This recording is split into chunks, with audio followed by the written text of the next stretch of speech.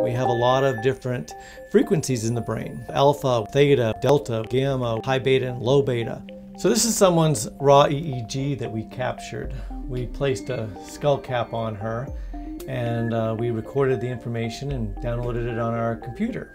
Like a prism, when you place it next to white light, we can actually filter out red, orange, yellow, green, blue, indigo, violet. Much like that, we do this skull cap and we put it into our computer program to extract different frequencies. From this data, we can actually generate a report, and it'll tell us what parts of our brain are talking too fast, which parts are talking too slow, which ones are too high in beta in different parts of the brain, which ones are too low in theta in other parts of the brain. Here's her nose and here's her ears, and we can see different parts of the brain with different colors. They all mean certain things. A nice dark green means normal.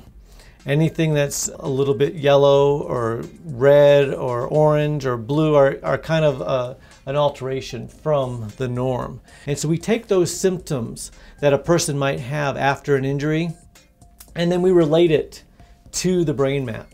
After the accident, after the fall, after the blunt trauma to the head, did we have problems with cognitive issues, memory issues, headaches, slurred speech, problems keeping up with conversations? And then we can start making training sessions that can help bring this back to normal. If someone's having trouble sleeping, they might have low delta in a certain part of their brain. So we can actually develop a program to increase the delta, allowing them to have better sleep.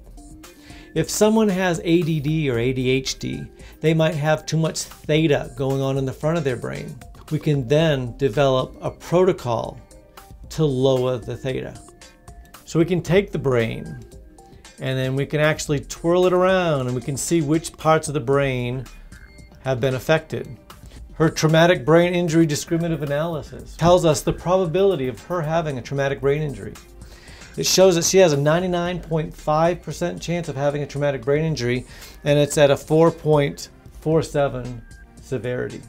What we can do is determine from this report which parts of her brain are not communicating as well as they should. Is the temporal lobe talking to the amygdala? Is the parietal lobe talking to the occipital lobe? This is a person that had a car accident and had her brain rattle in her skull. Her QEEG actually shows some problems in the front of her brain on both sides. She had major symptoms after. Very depressive thoughts, anger. So what we did was we did a brain map and we looked at her symptomatology and different issues and her personality changes. And we came up with this. And it shows in her high beta a lot of reddening in front of her head. That's a 3, it's a grade 3, and it's right in the frontal lobes.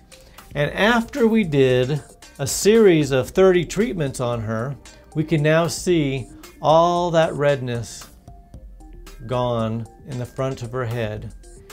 What was so amazing is she's living a normal, healthy life without a lot of emotional traumas, and no more depression, no more anger. And so it's kind of nice when we can correct those imbalances. Here we have a different software system set up where we can actually see different slices of the brain and different frequencies. Here we have the delta, and we can actually slice it, and we can see different parts of the brain and where we have deficiency in delta in the back of her brain. This person actually had blunt trauma to the back of her head. So we can see a lot of different slowing in the delta fields in the back of her brain. Here we have 1, 2, 3 hertz. That is delta. 4, 5, 6, 7. We have theta. 7, 8, 9, 10, 11, 12. We're looking into the alpha range. So we can actually see different parts of the brain in different frequencies, make their changes, and show why they're not communicating with other parts of the brain.